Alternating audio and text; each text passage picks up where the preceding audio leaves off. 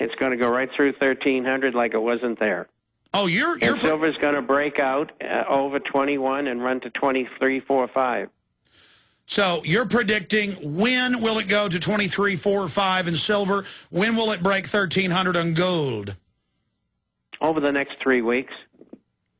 Well, you heard it from Bob Chapman. Within 3 weeks, are you saying it's a certainty or like 90% chance? Or? Well, nothing is ever certain in this life anymore. But unless something untoward happens, we got a great chance of it going through 1,300 during that time frame. This giant net short positions, and they're all naked on the COMEX. We've seen reports that the leverage is anywhere between 40 and 100 to 1 on the LBMA in London in both silver and gold contracts. We also see gold and silver going up and not a lot of movement to the upside by the ETFs, GLD and SLV.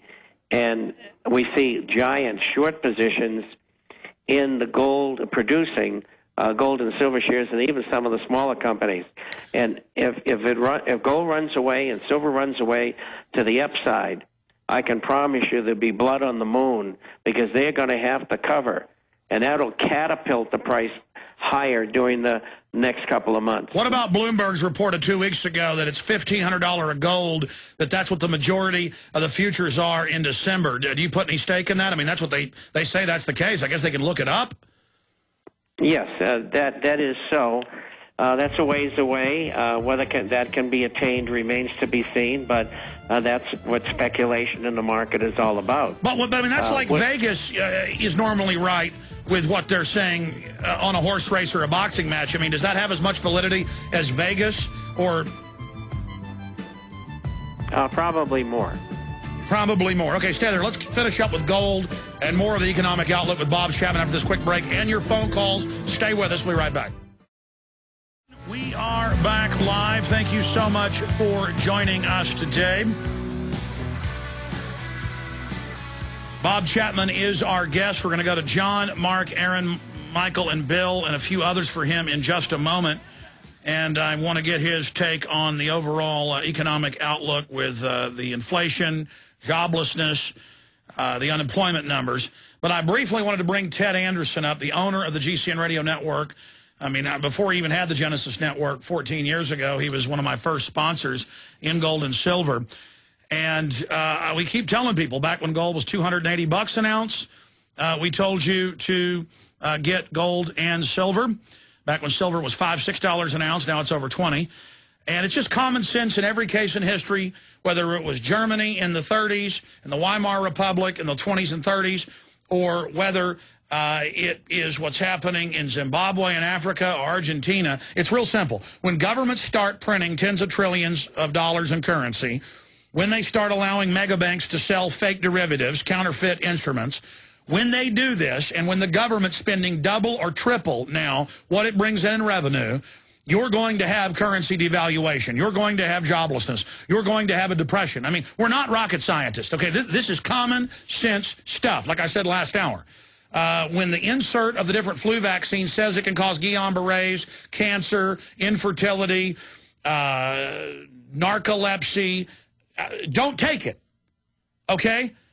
It's like these drug ads on TV. The side effects are worse than what it supposedly treats. This is a no-brainer. And Ted is almost out of the gold and silver at the lower price. It already went up some, but he still was able to buy gold and silver when it was lower. And it's a great deal. He's got the silver half dollars that are going for $26 most places. The better deals are $23 for a full 1 ounce coin. What is it, $16, $15 for the half ounce coin. In fact, Ted's got all the technical numbers on this. I just know you can't get one of these silver half dollars for less than $12 out there, and he's got them for $10. So, Ted, briefly, tell us about those specific specials and how much silver's in the coin, how much gold is in the franc. Explain that to everybody, because sometimes I get it slightly wrong. Yeah, I know, and it's easy to do because the governments never made them exactly to follow the ever deploy system. They weren't doing that until about 1971 when the Krugerrand came out, and that was the first coin that ever really reflected that particular measurement of weights and measure.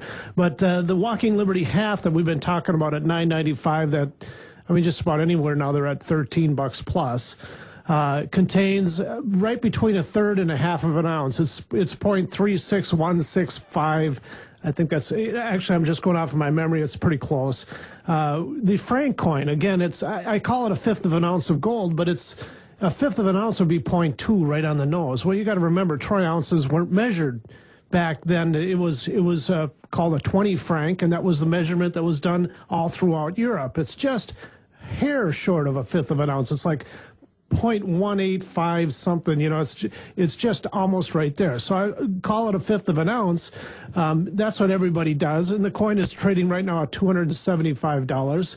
If you take that coin and you subtract the fact that I'm buying everybody a full year subscription to the Bob Chapman's International Forecaster that buys the coin, I mean, right now you're talking about just a little bit under $560 an ounce for gold.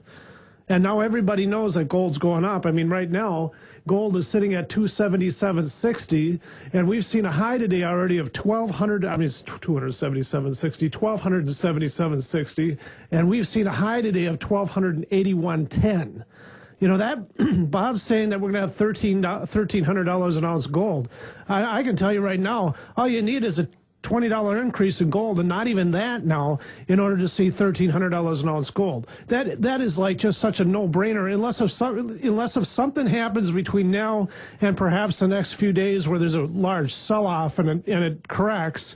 That 3-week time period that Bob is talking about is probably conservative. It could happen next week, or even toward the end of today's. Well, let me stop day. you though. Let me quantify the fact that you are selling a silver $half that I see on the web for $13, $14, $15, $16. You're selling it for how much? Well, we're selling it right now for $995 a coin. And so no, Ted, I'm talking about the silver. $9.95 a coin. So I mean that is just, it's really discounted. It's just because I have a safe full of them, and I bought them before silver ran up over $20 an ounce. And that's the bottom line there. I mean, if you're interested in that Walking Liberty half, you're not going to find that better somewhere else, and you're not going to be able to buy a franc for $275. Get a full year subscription to Bob Chapman's newsletter. I mean, that $275 is hard to find to start with, and now. Yeah, but let's be clear, Ted. They're not $900 a piece. They're $9 and what? Yeah, $9.95. I apologize. I'm getting too many numbers. Oh, no. Listen, that's why I've got you up here, because I can't keep track of all this. And all over the web, they're selling these for $12, $13, $14, $15, $16 a coin. That's what it is. All right, how long can you hold it at that deal? I am going to be holding this deal until Sunday night, not Monday, Sunday night, because the prices have already gone up. Silver shot up over $20 an ounce. I don't think we're going to see silver hold down. Okay, and what do you have in gold coins at the lower price? Well, again, I have a neat little supply. We do have some of those Buffalo coins. If you want to get them, it's going to be first come, first served. We have some $10 liberties and $20 liberties that are just touching, like the $20 liberties, just getting into the $1,600 level. And with gold spot right now at $1,277, this being a 100-year-old coin, you just can't get that coin at such a low price like that. There's just a variety of different things. If you want to get into the bags of junk silver, we have those. Bars, I know that I'm picking up about $100,000 worth of, I think they're Pam Swiss bars that are coming. I have to see them when they get in here. But again, all that stuff is really at a very good price right now. And Alex, come on, with what the economy is doing right now and what's going on worldwide, I mean, China. If you take a look at what the World Gold Council is saying about China, if China just catches up to Singapore and some of the Vietnam and some of those countries just around them, as far as how much gold is held per person, I mean, it's going to throw gold right through the roof. India, and not to mention what's going on in the Western world, and yet still only about 20% of the people are even starting to get involved with gold at this particular time. Everybody else is still tied up in the banks and the stock market thinking that we're going to have an economic return of some kind. I mean, You know, and people better be diversifying into gold, and it just only makes sense that people get involved at this time. Absolutely, Ted. Well, let's give people the toll-free number. It's 800-686-2237. I hope folks will take advantage of this. 800-686-2237. And you've also got a deal when they buy 1 franc at already a really great deal, a wonderful deal. They get a free 1-year subscription. What is that, $159 value of the hard copy or the twice-a-week digital copy of the International Forecaster, or they can call and just get a free one-time introductory copy of vital intelligence from Bob Chapman. They can also call the main number for that, 800-686-2237, 800-686-2237. Ted Anderson, thank you so much. Yeah, thanks, Alex, for having me up. You bet. There goes Ted Anderson. I like to get Ted up because I can't keep track of all these gold and silver prices. All I know is when I go out and shop it, always the best deal I can find is Ted Anderson. His regular deals are great, but these radio specials, well, Bob, you're a gold and silver expert, one of the biggest out there. Are those great deals he just offered on gold and silver? They certainly are. They certainly are. And you can just see the history of the last year when he's been offering that franc. I think he started about 135 or 140, and now it's moved up to 175, and that's below the actual market. And the same thing with the Liberties. He started around $7.50, and now they're $10, and on eBay they're higher. And so those are very good buys, and it's a good way for people who are not in coins to get started in coins, and maybe buy some other different coins or more of the French francs. And it's also a great way to get introduced to the International Forecaster at no cost. I mean, the publication, I've been publishing it for over 20 years, and anything that you need to know every week is in that publication. The things that are not on the mainline media. Of course, that exempts Alex because he covers lots of what I do, but not everybody listens to Alex. So sometimes you don't have time. And so you pick up the International Forecaster on Wednesdays and Saturdays, and you spend an hour reading it, and you know what's going on. No, it's invaluable information. Let's go to phone calls here. Well, I want to make this final point.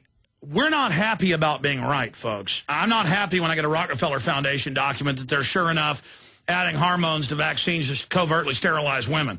We're not happy when we're proven right. We're not happy when gold and silver goes up because it means the dollar is deteriorating. It means our future's deteriorating. But it's a stopgap measure, and it's just like Bloomberg said, people are rushing into it on safe haven. And so, we're just here adapting and trying to overcome and trying to survive like everybody else. And we wish that the dollar was strong and our industry was strong and the economy was strong, but it's not. And it's just that simple. We're right. We've been right. We know what we're talking about. It's just that simple. Let's talk to John in Washington. You're on the air with Bob Chapman. Hey, good afternoon, gentlemen. Calling here from Seattle. Hey, Bob, a couple quick questions for you. What about palladium and platinum in your metals mix? And then, I emailed you once and you responded, just as Alex said you always would, and you talked about income trusts, income-producing trusts. Is there certain sectors that you would be interested in that, or even specific ones that you would look at? But I think you probably maybe just want to highlight certain sectors in that area. Well, first of all, with platinum and palladium, the performance has been spectacular. And in fact, they've even gone further ahead percentage-wise than gold and silver have. But they are basically industrial metals, and much more so than gold and silver. And so I think there'll be a catch-up by gold and silver on a percentage basis over the next couple of years. But they have done very well, and they are good investments.